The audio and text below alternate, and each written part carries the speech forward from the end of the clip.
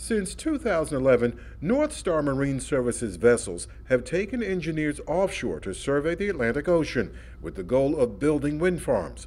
One of its managers came fishing for more business at this gathering of New Jersey and Scottish energy executives. We see huge growth. We've made a couple major investments in vessels that you would normally see in the Gulf of Mexico. Our philosophy is we need to connect people together in order to build the supply chain.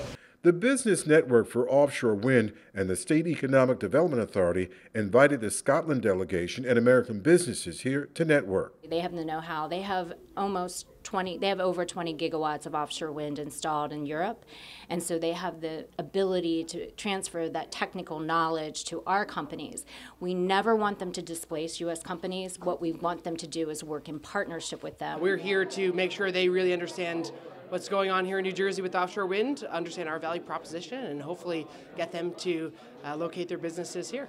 And create thousands of jobs after overcoming what the Business Network described as opponents or skeptics of offshore wind: the military, vessel operators, coastal towns, and fisheries. As you all know, working with commercial fishermen, they believe that their waters are unique to them. Commercial fisherman Brick Wenzel says it's better if companies float their turbines instead of drilling into the ocean floor. And the reason why it's going to be cheaper is because they're not going to have to mitigate some of the economic and environmental impacts that the stationary or static technology has. The Murphy administration has laid out a plan for New Jersey to go 100% renewable energy by 2050. Well, we've gotten more done in the last 18 months in this area than the previous 8 years. What he started with was a very transparent process on procuring the offshore wind projects.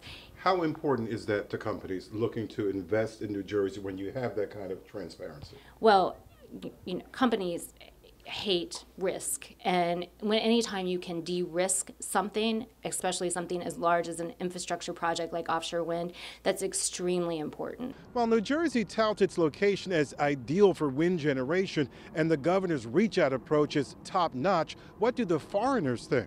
You see yourself investing in here, your company investing in New Jersey? Yeah, absolutely. Yeah, I think where you are now is where the Aberdeen in the northeast of Scotland was about 15 years ago, and we see how well it's progressed there, so absolutely, yeah. The EDA is using taxpayer dollars to incentivize the wind energy industry. It encourages women and minorities to list their companies and services with the EDA. The first company winning a New Jersey contract to build an offshore wind farm says it has a $15 million grant program to entice women and minority contractors. We're piloting it here. We see a huge opportunity for New Jersey to be the leader in this, and we'll see how it goes first. Michael Hill, NJTV News.